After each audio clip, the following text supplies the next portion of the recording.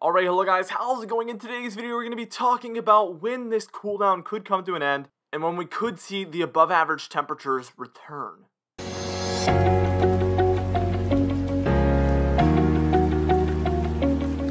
Anyways, for today's comment of the day, I want to know, would you rather be in this colder pattern, or would you rather us return to a hotter pattern? Let me know what you prefer in the comments down below, and I'll be picking one of those for tomorrow's video. I'd also like to remind you guys that I just made a Patreon post today talking about the severe weather over the next 3 days, today, tomorrow, and the next day. So if you are curious about that, you can find that in the description and the pinned comments down below, and join our Patreon page today. Alright, now let's get straight into things, and first things first, we're taking a look at the first 10 days of May. I just want to kind of review, because we're at the 30th of May. Today is another cold day, so we're going to close out the month on a colder note in the east here. But we do see the first 10 days of the month were actually colder in the east. For the most part, the eastern seaboard was a little bit warmer than normal, but really mostly cold for the eastern 2/3 of the country. And then we saw very warm temperatures down there for the southwestern corner of the United States. Now, the 10th through the 20th here, as you can see, was cold in the southeast, cold in the south central, but we saw warmth for most of the western United States and most of the northern United States, including the northeastern United States.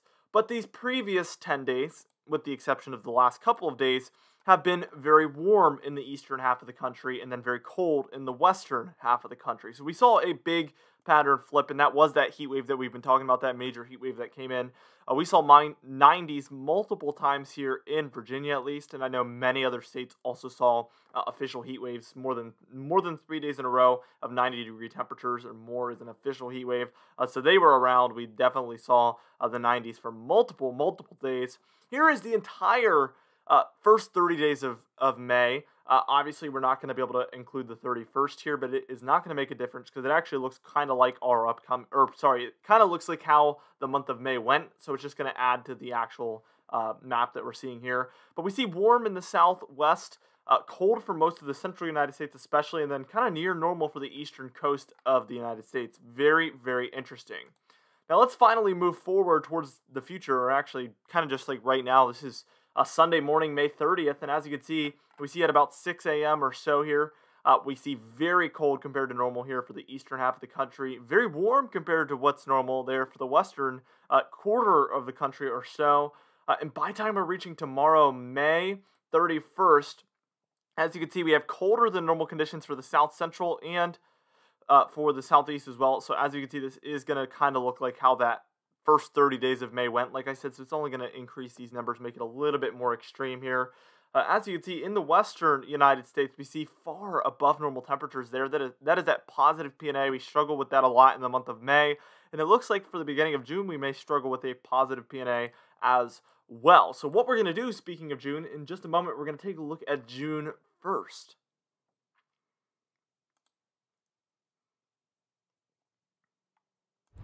Alright, now here we are taking a look at the 1st of June. That's going to be Tuesday. And as you can see, we have mostly warmer than normal conditions for a lot of the United States here. We see a cold pocket there in the south central United States. But the East Coast, that major cooldown is kind of tampered off a little bit. We see mostly near normal conditions there for the East Coast, so it won't be too bad. It'll be quite pleasant, actually. The West Coast of the United States is far above normal temperatures, about 15 to 30 degrees above normal there. So that is a strong positive PNA, and that's why we're not seeing super hot temperatures move into the eastern United States yet. By the time we're reaching June 2nd here, as you can see, we have colder than normal conditions, like I said, for the south central United States still. We see the southeast coast is dealing with some colder than normal conditions as well. Warmth in between. Very weird, wacky pattern we're in right there. As you can see, warmer than normal conditions for the western portions of the United States, especially there just to the west of the northern Rockies. We see those gray areas. That is where we are, again, about 15 to 30 degrees above normal temperatures. So this is a very, very positive PNA at this point. Although I do expect that that pattern switch will eventually occur, like I said, and actually what that's going to bring is a negative PNA, and that's going to allow for those hot temperatures to move further eastward actually here. We're going to see that over the course of the next couple of frames. That's generally just what I'm expecting for the month of June once we reach kind of the end of the first week here. So we're just going to see this take place Let's move towards about Thursday, and that's going to be June 3rd. And as you can see, those warmer than normal conditions out west are kind of moving a little bit further east. They're creeping their way further east. That could spell it into that positive PNA. That could move us towards a negative PNA, matter of fact. But for the southeast and the south central United States, we're actually seeing it get colder and colder and colder the further into June we're moving now. So it's probably not that nice by this frame. Thursday, June 3rd is not looking too nice at this point. Probably 60s and 70s, so not like the hottest temperatures we've had, to say the least. By the time we're reaching about June 4th, you can see that it's going to be about Friday, June 4th. As you can see, we have colder than normal conditions still around for the south central and the southeastern United States, but those warmer than normal conditions are still moving further eastward, at least in the northern regions of the United States. The Dakotas, Minnesota, Wisconsin dealing with far above normal temperatures. The Northeast getting included in some of that as well now by this point here on Friday, June 4th. Now what we're going to do here is we're going to move on. We're going to move on towards June 5th, 6th, 7th, 8th. We're just going to continue on with this pattern. We're even going to take a look at our PNA chart as well and just see when that pattern switch should occur.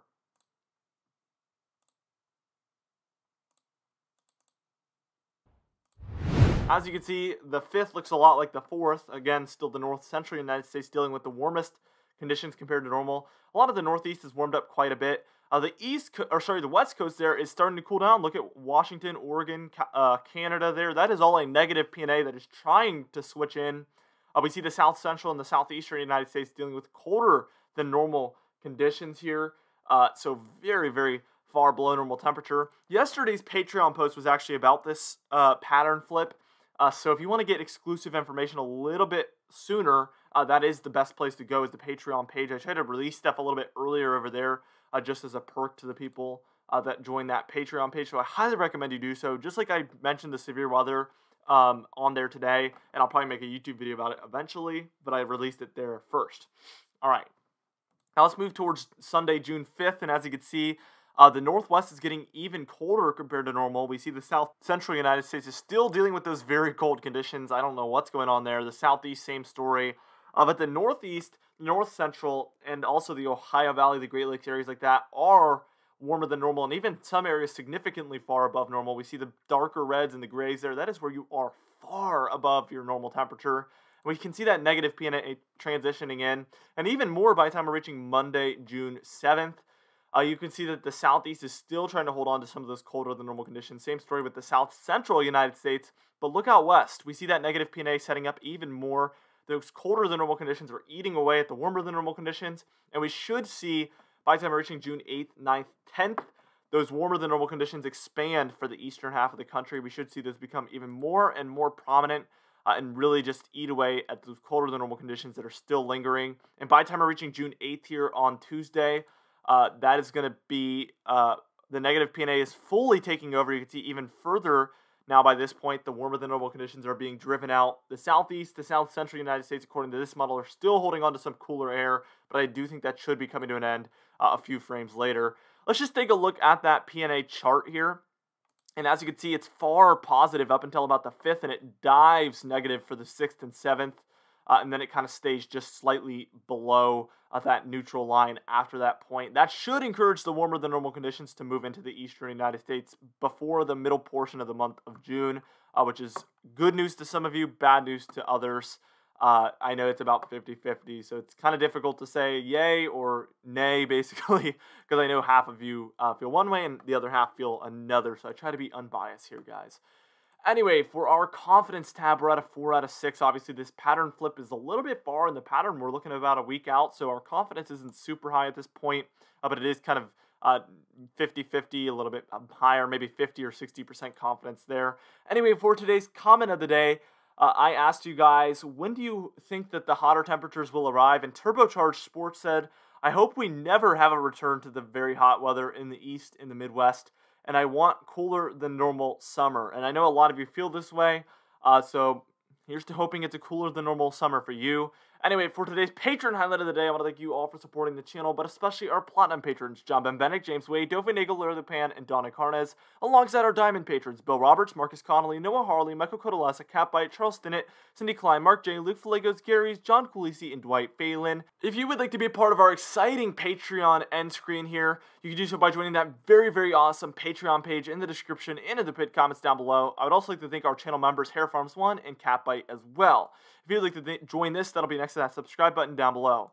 Anyway guys, thank you so much for watching this video. Be sure to destroy the like button. Be sure to leave a comment down below to help that YouTube algorithm out. And be sure to subscribe if you like weather-related content. I will see you guys in the next video.